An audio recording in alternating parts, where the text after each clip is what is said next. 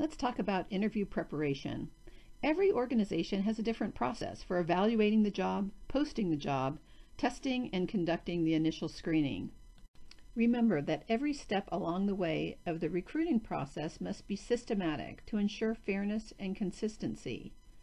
Many interviewers don't prepare at all, and the result is an inconsistent and chaotic interview process. So let's do a better job than that. Here are some tips for reviewing applications. Before beginning the selection interview, take a few moments to review the job description and establish selection or evaluation criteria that you want to utilize when reviewing the applications of the candidates. The purpose of having a selection criteria is to assist you in identifying and narrowing your candidate pool by categorizing and distinguishing those applicants who are best qualified to perform the job. When reviewing resumes or applications, look for red flags that may call into question the applicant's suitability for the position. Note anything that seems overly general, vague, or unusual. Note misspellings, gaps of employment, and blanks left empty on the application form. Here are some examples of red flags. Rounded off dates, for example, 2015 rather than May 2015. Another red flag is reasons for leaving past jobs. If they mention personal reasons, you should ask about that, particularly if it was vague or very negative. We'll talk later about what to do if a question comes up regarding a protected activity. Also, examine gaps in employment history. A gap may or may not be cause for concern, but you need to find out the reason before making an assessment. Another red flag would be jobs with decreasing responsibility or decreasing pay rates. You want to see a logical progression in their career. Short-term employment at several jobs and multiple shifts in career path or job hopping. Overly vague or general job duties or job titles. For example, an applicant may write that he or she was or is responsible for contract administration as a job duty. Explore this phrase further to determine what it means. The administration could have been obtaining certificate of insurance or getting the contract signed. Similarly, different organizations may use the job title administrative assistant to describe duties ranging from a secretary to a mid-level managerial position. These red flags might be knockout factors, or they may be just topics you want to explore further. What people have done in the past is the best indicator of what they will do in the future. This is the foundation of competency-based interviewing. If you truly understand and accept this premise, it will structure your whole interviewing approach, and your chances for success will go way up when you make your decision based on sound, factual data about an applicant's past work history. So ask questions which focus on the applicant's past performance. An applicant's past will offer you tangible facts upon which you can make reliable assumptions. Ask an applicant what he or she has done for employers in the past, and you'll gain fairly quickly a sense of the kind of performance you can expect. Avoid hypothetical questions or questions that address the applicant's personal lifestyle or habits. These will only provide you with information that is either unreliable or irrelevant to the position or unlawful. Ask questions that relate directly to your listed requirements. If you maintain a one-to-one correspondence between questions and requirements, you'll be able to gain the most information possible in the time allotted for the interview. Of course, each question may lead to additional conversation and follow-up questions. That type of interaction is the key to a truly successful interview. But when you initiate a new topic for conversation, make sure that it relates directly to one of your requirements. That way, subsequent discussion will help you place the information you gain in a clear and understandable context. To summarize, establish the position responsibilities, determine your requirements, and measure each applicant against these criteria. Only then will you be able to make the kind of hire that paves the way for future success, for your new employee, for your organization, and for you as a hiring manager. You certainly can probe for more than a rehearsed answer, or if the applicant comes up blank.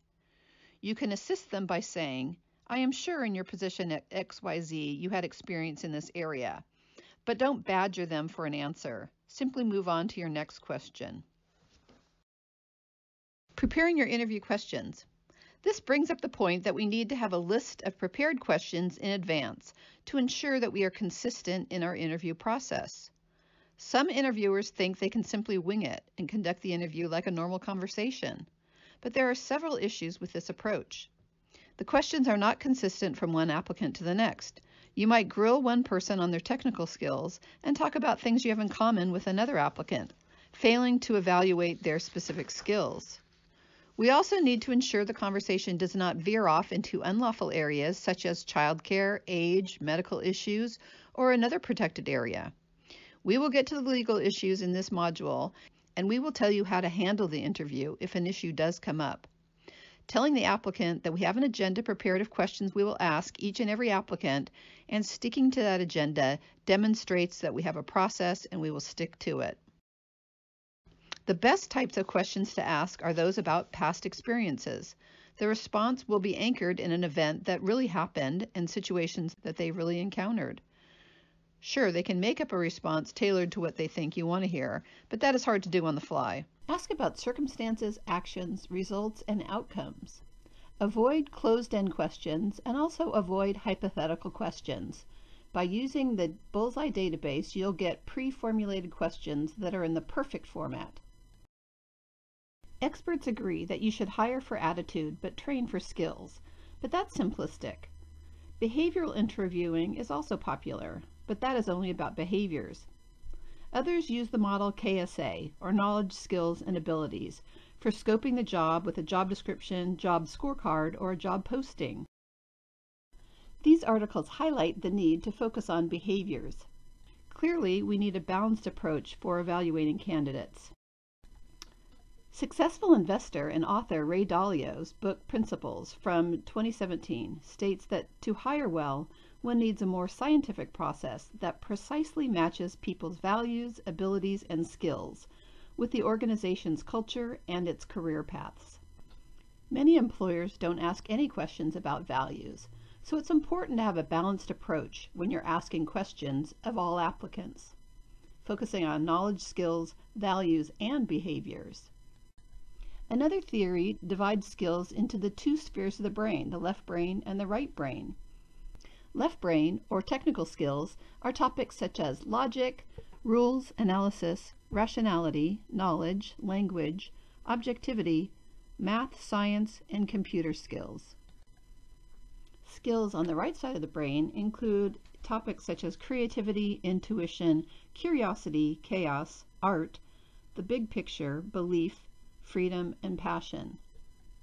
This is based on the publication called Lateralization of Brain Function by neuropsychologist and Nobel laureate Roger Wolcott-Sperry.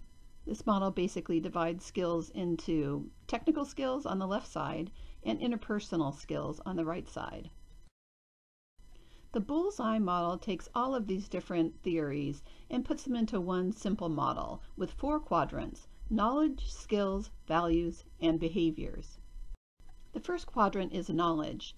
Knowledge is what they know about the industry, the market, the job functions, their education, or any specialized expertise they have. Topics would be accounting, the company, customer, education, expertise, industry, job functions, learning, and products. This is basically information that they know or have obtained through education or experience. A good way to assess their knowledge level is to give them a simple test that could be done prior to the interview or after. However, just because they have the knowledge does not mean that they actually have the skill. Skills would be what they can do or have done, how they have impacted performance, productivity, and the bottom line. Skills can be gauged from past experiences or choices or by skill-based tests.